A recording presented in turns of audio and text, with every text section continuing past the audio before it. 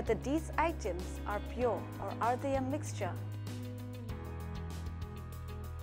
In this video, we will learn how matter around us are mixtures of different substances and the types of mixtures.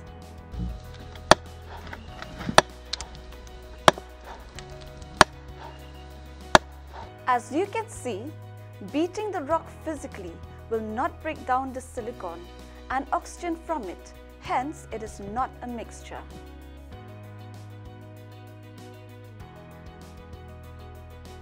A mixture is a constituent or a physical combination of more than one substance.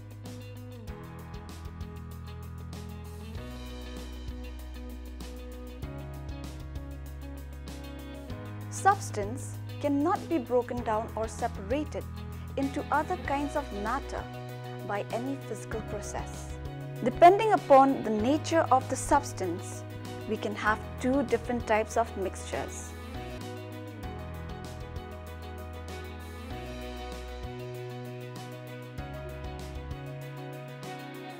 Here is a tablespoon of salt mixed with water. Stirring the beaker will result in a mixture which is homogeneous in nature. That means the mixture appears uniform to the human eye. Hence, this mixture is called homogeneous mixture. In the second beaker, we now mix a tablespoon of oil and water. So stirring the beaker will not result in a mixture which is uniform in nature.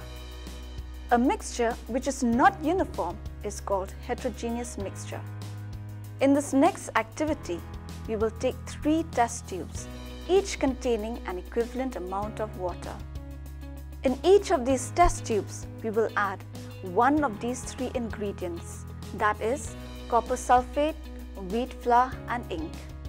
On slightly shaking the test tube, the copper sulfate is now mixed with water, and here we notice that the mixture is uniform throughout. This type of mixture is known as a solution. The second test tube is mixed with wheat flour. After stirring, it is kept undisturbed for a few minutes. After a few minutes, we can see that the mixture is not homogeneous. Since we can see the flour settling down at the bottom of the test tube, this type of mixture is called suspension, since the particles are suspended in the liquid. For the third beaker mixed with ink, we notice that it is somewhat homogeneous in nature, but in fact it is not.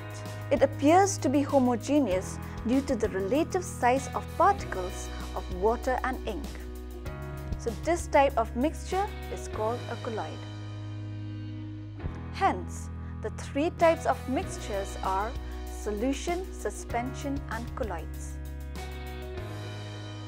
Thank you for watching this video.